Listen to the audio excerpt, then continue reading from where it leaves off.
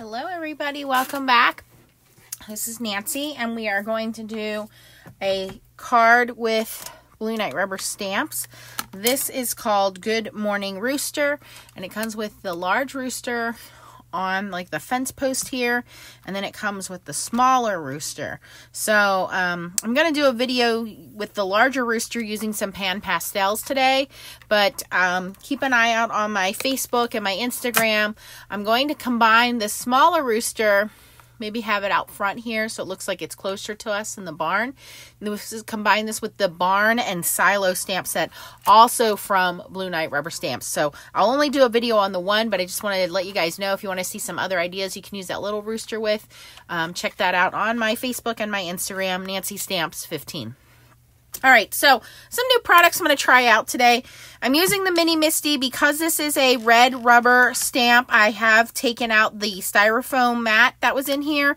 Now behind my Misty here, I have taken the grid paper and I laminated it. And then underneath that, I put some sticky grid, which is some double-sided low-tack tape.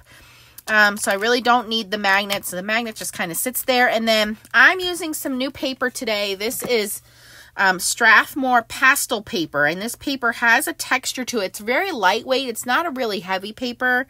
It says acid-free heavyweight for oil pastel, dry pastel drawings.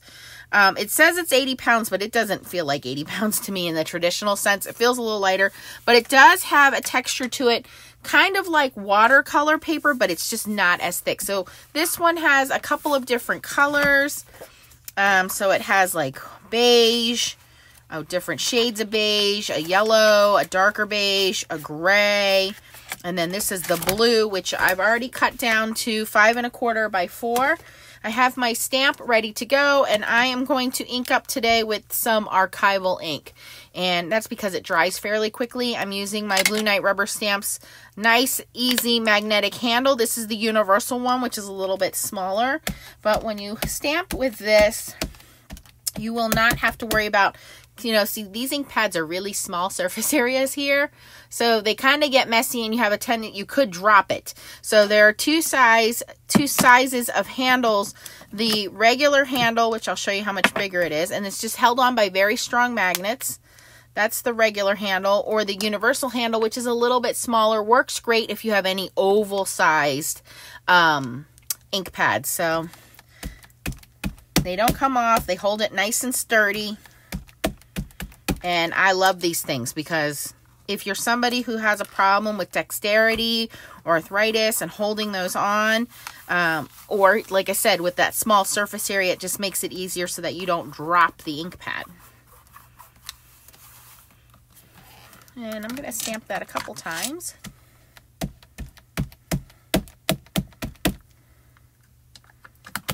And I do have my paper all the way in the bottom corner there. All right, so that looks pretty good. Now when I take this out, I'm going to take out the whole piece with the laminated piece. Here we go. It doesn't want to come out. There we go. And I'm going to put this aside because I may need to stamp with it again later. So we'll just move it over there. All right. So now what we're going to do is just color this image. And I'm going to use a combination of the pan pastels.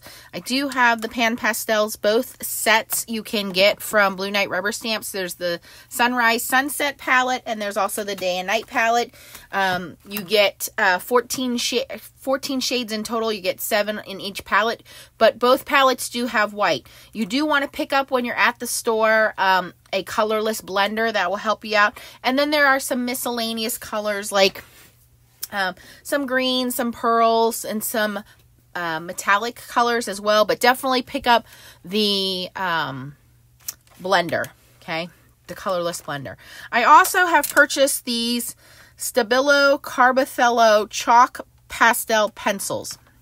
I was using chalk pencils, but I only have like a dozen of them. So this is 24 of them, and I will link them down in the description for you. but they're basically like chalk pencils, and this will help us get a little more detail out of our image, because we can't always add all the detail on some of the finer images. So I thought these pencils would be a good combination with the pan pastels. So let's start with the bigger images here. This is the Sunrise Sunset palette, and you would get most of the colors in here. And when you order from Blue Knight Rubber Stamps, it is quite a value, and let me tell you why. Each one of these pots is normally $7, so if you're getting 7, that's $49.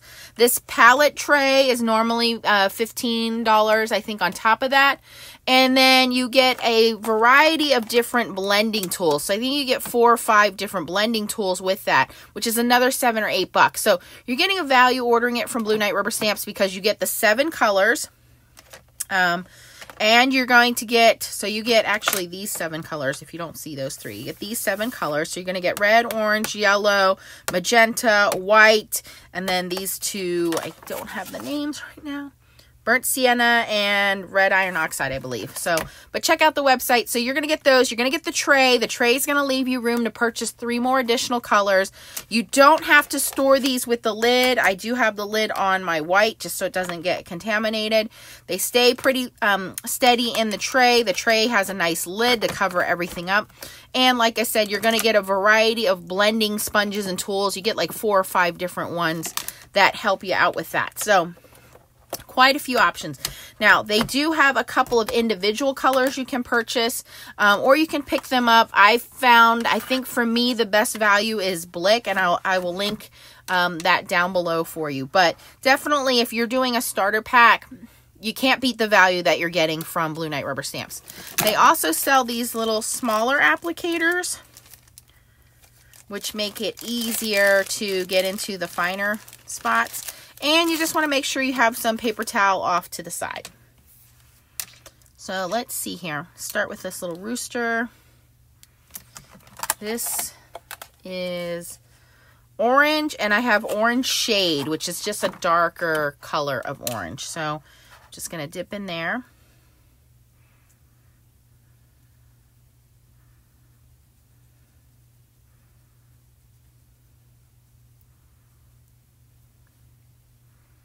And I am following the illustration that came with this stamp. So they come on these nicely laminated sheets, and they have color illustrations on there, so I can check and see, you know, how far am I compared to the artist. So if you're not really good at coloring, like I'm not, this helps to give you an idea.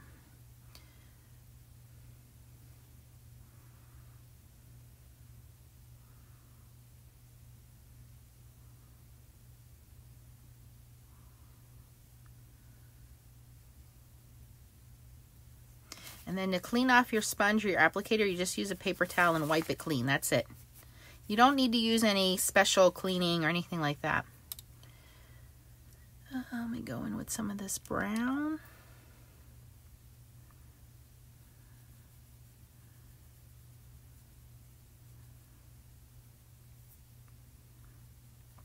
And check out Blue Knight Rubber Stamps has a YouTube channel where you can get more in-depth details on using pan pastels and some other stamping techniques. You can see on the Blue Knight Rubber Stamps blog and Facebook page, you can get some ideas from what some other artists have come up with. So a lot of ideas, imagery, you know, just so you can go back. If you have a mental block, it's a great place to go and check out some ideas and get some inspiration.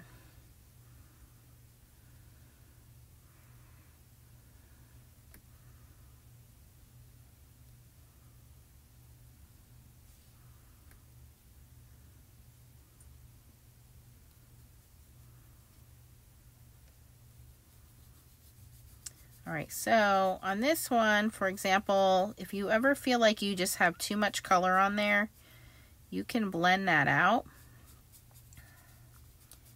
And it erases very easily. Because this is a highly pigmented, basically it's a chalk, it's not an oil base. Anytime you feel like, okay, I'm not sure if I like that, just go in with an eraser And this is just an electric eraser, and you can erase that right away. At the end of the day, if you get some pigment on your hands, it's really easy. Just a little soap and water washes it off. That's what I like about this, is it's pretty much mistake proof, pretty easy to clean up. Anyone can learn to do it. It's a very, very easy way to color in your photos, your stamped images. Okay, now his little feet are kind of yellowy. That, you know, I might have to go in with the color pencils at this point, because now we're getting into the finer details. So yeah, let me grab the pencils.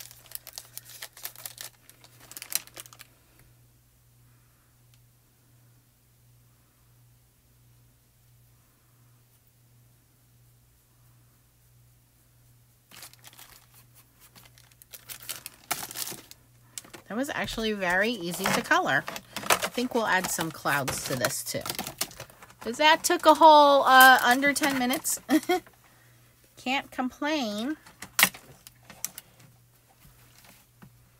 Okay, so the colors around his face are pretty neutral. So instead of white, we're going to go in with this cream color. There's no names on here. I think it's just the number. So it looks like number 105, which is, like I said, it's a cream color.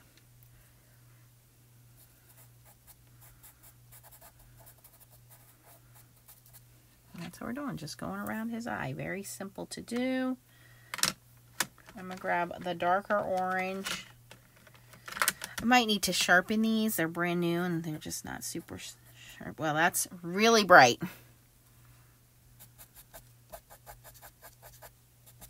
That little bit of detail I can add very easily.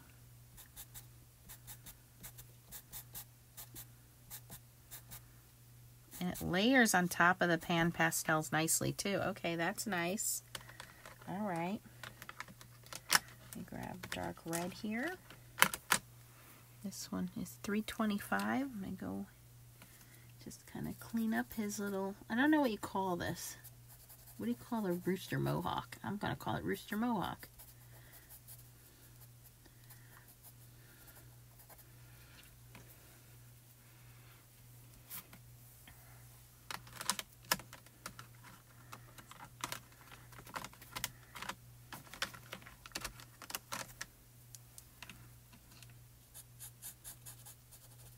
This is $6.55.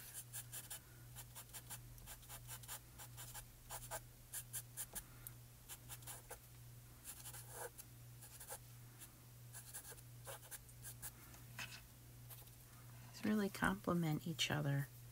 I'm really glad that I got these now. Okay, this is like a yellow ochre, $6.90.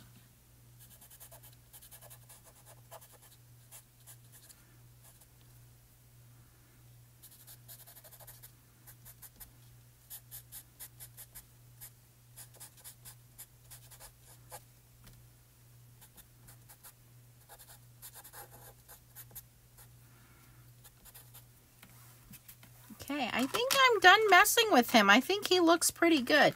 I mean, maybe I can go into the stump here and add a little bit more shading.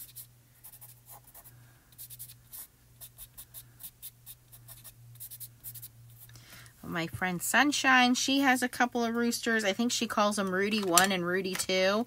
And she's always posting videos of them. And so, Sunshine, this one's for you. These just remind me of your little guys.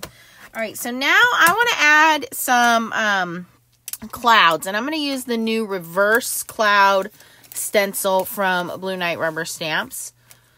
So here it is. As you can see, I have already used it a few times. I'm going to go into my day and night palette, which is going to give us, again, 7 colors. So you're going to get these 7 colors here. These 3 are extras, and you can see I purchased a lighter blue, a colorless blender, and then there is a green, bright yellow green shade that they sell. So, and you do get white with this palette. So this is the extra one that these 4 I added because this would be the place of the white. All right, so For this, I'm going to grab one of my larger sponges. They come in a variety of different sizes and shapes. They're called soft tools. They work very nicely.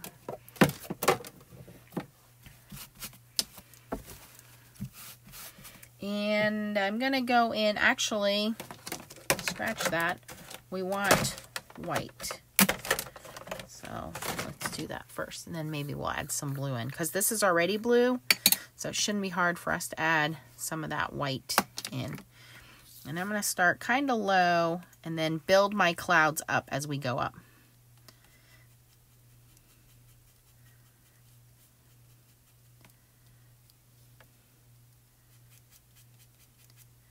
Because this rooster is up on his perch, right?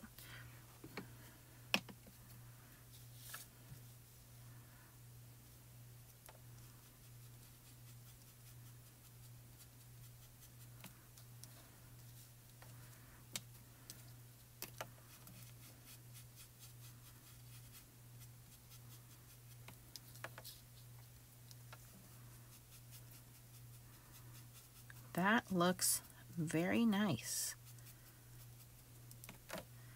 Not a lot I got to do there. All right.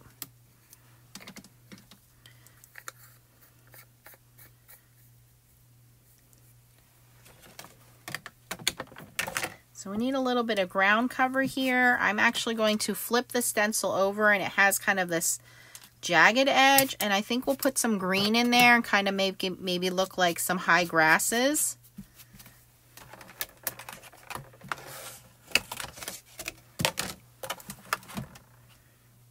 I'm going to use this bright green yellow. We'll go from there.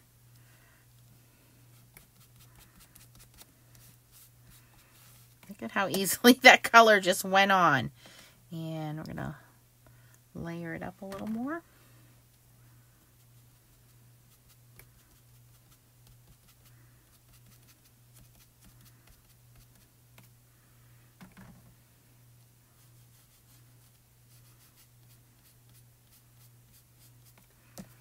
Okay,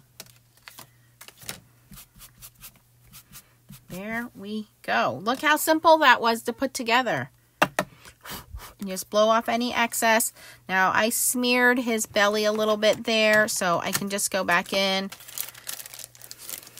and either clean that up with one of my applicator tools, which works very easily, or I can go in with an eraser and erase that. Now, important thing is you want to set your pan pastels. These do not set, so if someone touches them, they could smear. So let me show you how to do that. I like to restamp my image, which is why I left it on this background. So we're going to put him back in here. If you wanted to add a sentiment, now would be the time to add your sentiment. This does come with the sentiment, "Good morning, sunshine." So let's see. Let's put it right here. Well, let me finish stamping my rooster and then we'll put that on there. Again, I want to make sure that it's in the bottom right corner there. I'm going back in with the archival ink, again, because it dries pretty quickly.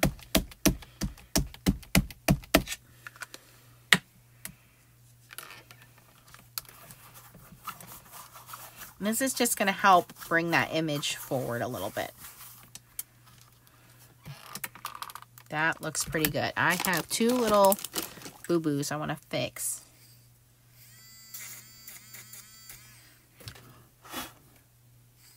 That's it. This little one on the belly here, I smeared a little.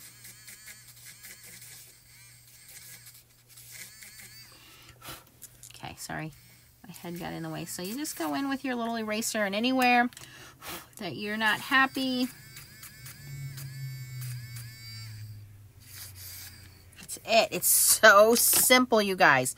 All right, so I'm done with the rooster stamp. I'm going to take that out. I'm going to do the sentiment. Now, I don't want to stamp all of this and then find out my sentiment is crooked or it's not in the right place.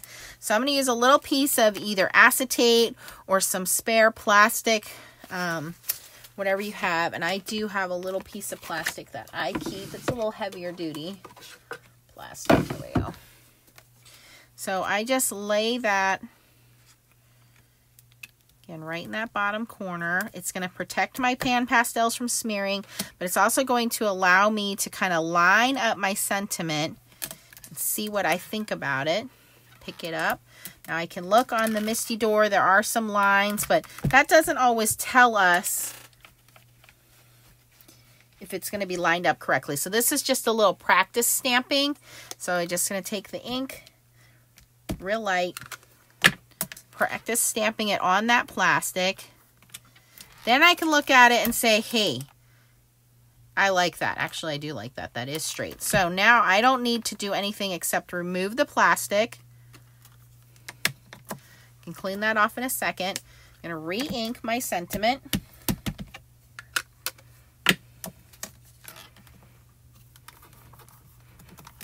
And stamp that down. I'm going to ink it one more time because I do like it really dark.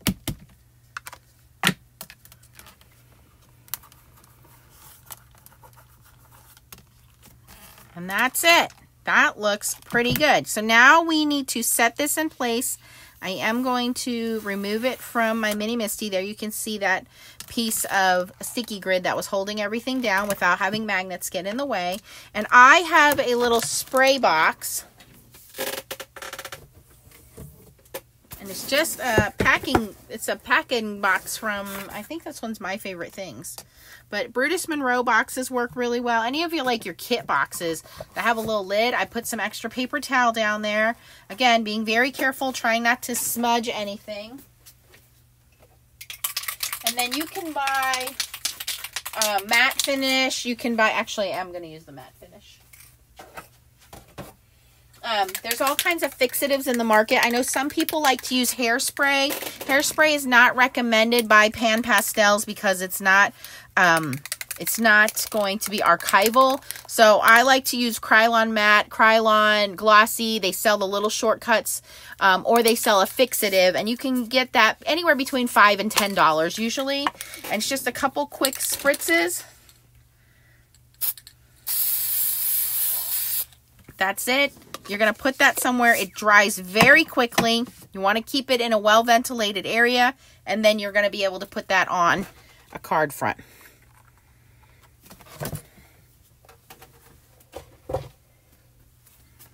So very easy to do with pan pastels and some color pencils. I do like the paper. I said that was my first time using it, but I feel like the colors really kind of stuck a little easier. There was less smudging with it. So I just have to let this dry, and then I'll put it on a card front, and it'll be ready to go. If you have any questions, post them down below. I will put the links down below for everything that I used. The majority, the stamps, the pan pastels, the soft tools, you can pick all of those up from from Blue Night Rubber Stamps. Sorry. And also, if you wanted to pair this one with the Barn, here we go.